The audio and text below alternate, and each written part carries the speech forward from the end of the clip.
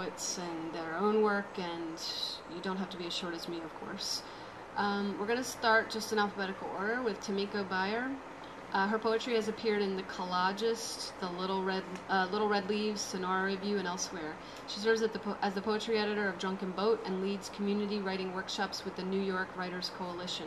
She is a founding member of Agent 409, a queer multiracial writing collective, a Kundiman Fellow, and an MFA candidate at Washington University in St. Louis. You can find her online at wonderinghome.com, and she also blogs at thekenyonreview.org. Please welcome Tamiko.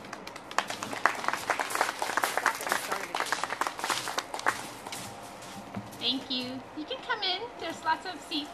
Come.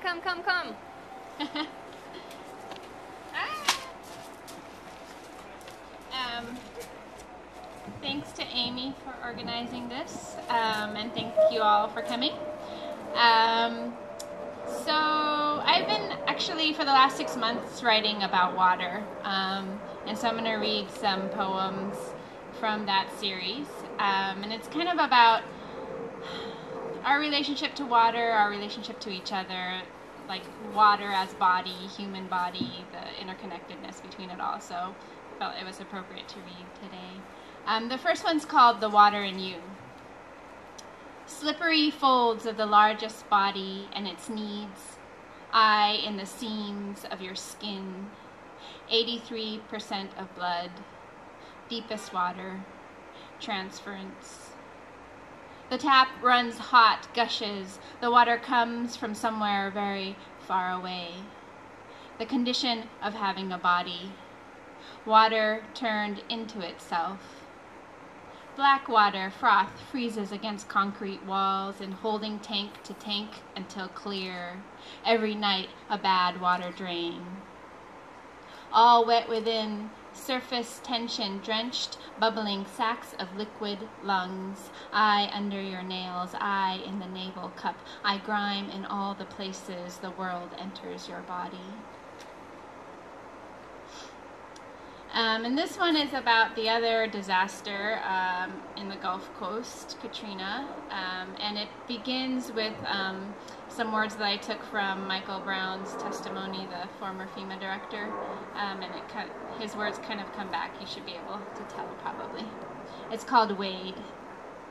Because no disaster is perfect, there are mistakes made in every single disaster, because in the diffuse light after the rain, dawn becomes a hesitant mirror, because we in an attic watch the slow rise, water thick inside and out, become a drenched mouth that envelops, because I received conflicting information. I received information approximately the levees had broken. I received conflicting information. Later the levees information only topped because.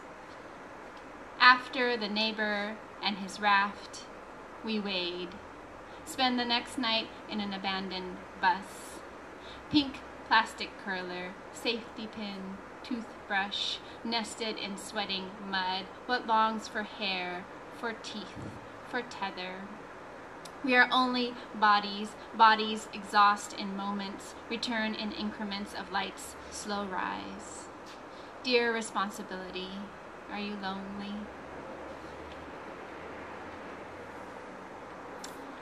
This one's called Talking into Each Other's Mouths.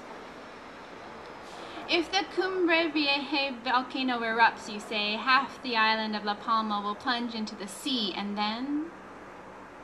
Rise up, Atlantic, find us wanting at the harbor's mouth. Coney Island lingers a mermaid's lemonade before the irrevocable tear. The bridges toss sticks, prospect just a phrase on the tip, and oh, Whitman and his houses tumble into the pool, names gone dumb. But some people doubt the mega tsunami theory, you say, glancing up from your screen. I look down at the trees' bare branches undulating like seaweed. See the current, I say? Our street signs fall, the houses lose their bricks. You spread your arms. Draw up the sail, sweetheart. Our room's a tight box ship. We billowy milk and wet paper. Take the hit and spindrift. We wave and wave and wave. And this poem is about eco-machines, which take gray water runoff and use plants and microbes to turn it into water that can be put back into our waterways. So it's called We Come Elemental. We step into humid light.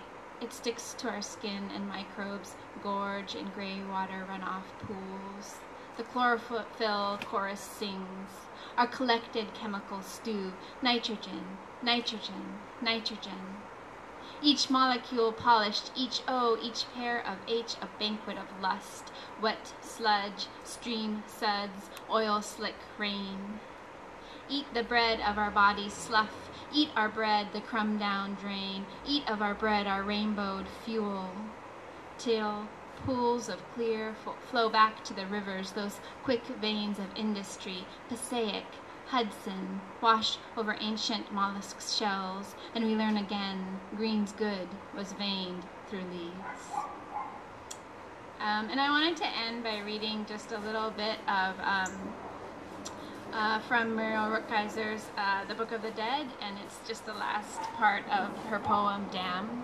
And I wanted to read it because it makes me feel like, I mean, things are so horrible right now, and we really need to take action and, you know, hold BP accountable, hold ourselves accountable. But it is also really good to remind ourselves of the power of water, and that's what this passage does for me.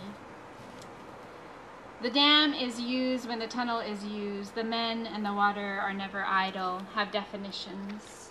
This is a perfect fluid, having no age nor hours, surviving scarless, unaltered, loving rest, willing to run forever to find its peace. Equal in seas and currents of still glass, effects of friction to fight and pass again, learning its power, conquering boundaries, able to rise, blind in revolts of tide, broken and sacrificed to flow resumed. Collecting eternally power, spender of power, torn, never can be killed, speeded in filaments, million, its power can rest and rise forever, wait and be flexible, be born again. Nothing is lost, even among the wars, imperfect flow, confusion of force. It will rise. These are the phases of its face. It knows its seasons, the waiting, the sudden. It changes. It does not die. Thank you very much.